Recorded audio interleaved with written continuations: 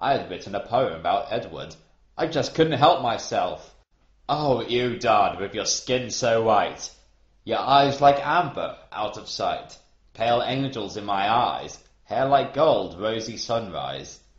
I hated myself for doing it, but I couldn't get him out of my mind, and it was the only way I could deal with my feelings. Suddenly, my mind went black, and I fell into a trance. A tall, pale man stood in front of me, all ghostly and misty, like he was only half there. "My daughter! My daughter!" "Who are you?" "I am your father. I am Caius from the Volturi. You're in terror and peril, my daughter. Beware the vampire boy called Edward." "Why?" "You mustn't let him sex you, or the curse your mother tried to protect you from will fall on you. You'll become a vampire, and you will never be safe. Only as a human can you be safe from them." And he faded, and I was awake, and Uncle Larry was standing at my door. "Take off your clothes now, you mouldy slut." "No, I won't," I screamed, but Uncle Larry hit me. I was strong for my size, but he was a huge fat man, like 300 pounds in weight, and stronger than me. He took my clothes off. I knew he was going to rape me again. But at that moment, someone came running into the room and hit Uncle Larry across the head and knocked him out cold. And I looked up at Edward. "OMG, my sweet lady. What has this frightful asshole been doing to me?" "He's been raping me and hitting me." I put my clothes on. Edward looked away while I got dressed, so he wasn't perving on me. I looked down at the poem I had written. "For truth, these are the most beautiful words I'd ever seen. It makes me feel so very moved. I wish I wasn't promised to someone else, and then I could write poems for thee." "Why are you promised to Bella anyways?" "Because I made a promise, and I can't break it. It would be rude and ungentlemanly. Bella never used to be like she is now. She has changed, and so have her friends."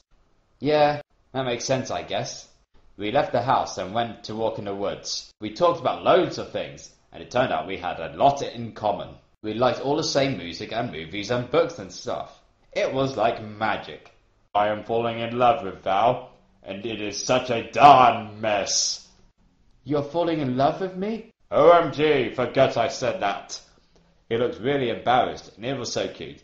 He had a big erection too. We couldn't control ourselves anymore, and we both got naked and made love. It was amazing and lasted hours. But after a while, Edward started to freak out and cry. "I have been such a fool. I should not have let that happen. I must return to Bella. She always used to say that she'd kill herself if I left her.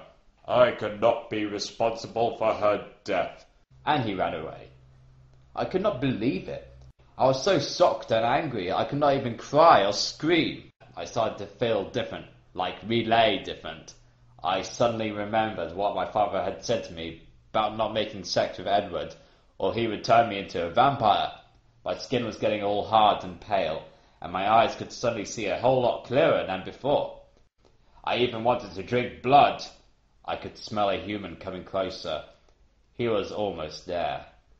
"There you are, you horrid slug. Where have you been? I'm going to rape you now." Suddenly, something in me snapped. I jumped at him and broke his neck and drank his blood. I had always been strong for my size, but now I was super strong. He looked so surprised, and it was so good. Soon I dropped him on the floor, and he was dead. I woke up sheepishly and wondered where I was for a minute. I got out of bed, wondering if all the things that happened to me last night were just a dream. I went downstairs for breakfast and sat down with Dave and Marie. "Wow, Tia, I love your new hair and contact lenses. You look so beautiful." I got up and looked in the mirror. Holy shite, I looked totally different. For the first time I could see my face was truly beautiful. My eyes were a weird silver colour, like wet pools and noble moonlight in distant meadows. My nose was small and dashing, and my cheeks were high and pale, and my chin was soft but majestic. Suddenly the phone rang and nuked me out of my silent staring. Dave answered it. "What? Oh my God, you're kidding? This is inconsiderable. Uncle Larry is dead. It looked like he was ripped apart by a wild beast. I feel so sad. He was my brother. I suddenly remembered what I'd done, and I screamed and ran to school. I knew Uncle Larry was a perv and a racist, and even though he raped me and tied me up and spanked me and made my life hell, I still shouldn't have killed him.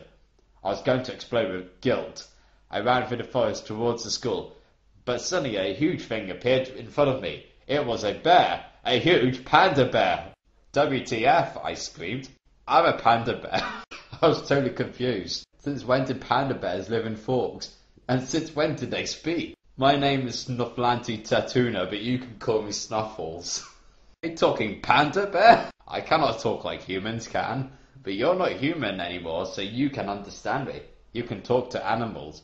You probably have other powers too, you just don't know it yet. Like what? I know, touch that tree. I touched the tree and concentrated hard. The tree started to bloom huge bunches of flowers. The flowers were so beautiful they made me think of Edward. Then I remembered how he left me after we had made love, and I became angry. I touched another tree and it burst into flames. It seems as if the tree decided to things that somehow reflected how I was feeling. OMG, how is this possible? Don't ask me, I'm a panda, lol. I have to go to school now, so I'll see you later, Snuffles, okay? That's cool, I'll see you later.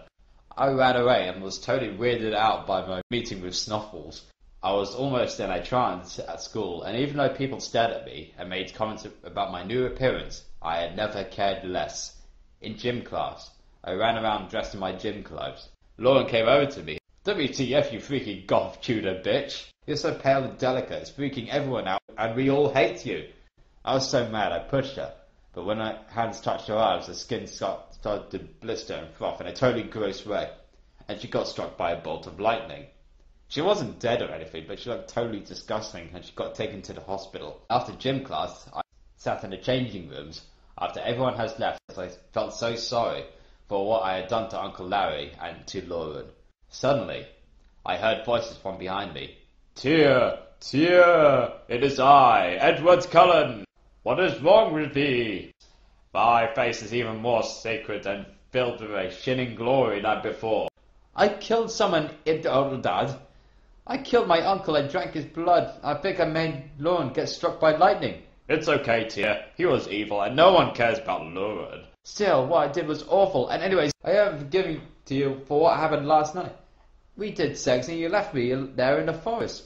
I am sorry. I cannot stay away from thee, and yet I cannot be with thee either. This is a serious thing. Either stay here with me now and screw me, and be with me forever, or leave and go and be with Bella. Make your choice right now. I choose thee, Alanti Tiana. Do you mean it, Edward?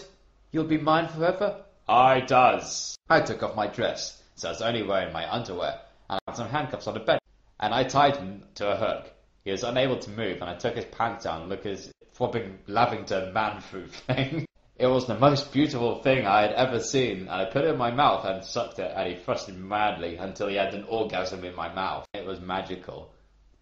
Suddenly, a voice came from behind me. What do you think you're doing, you evil rodent people? I hate you! I hate you both, and now I'm going to kill myself. It was Bella Swan. I sat alone in the changes room.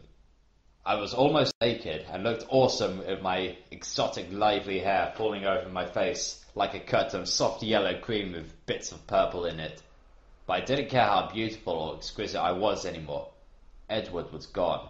He had left to follow Bella to stop her from killing herself. I was pissed, and the tears were falling down on my face like a tepid summer rain of misery and woe. So I went home and skipped school and sat in my room. Dave came in and made a big smiley face. Hey dear! I didn't know you were home. How was school today? It sucks. My life sucks and I want to die. You teenagers and your problems, lol, he said, laughing a lot.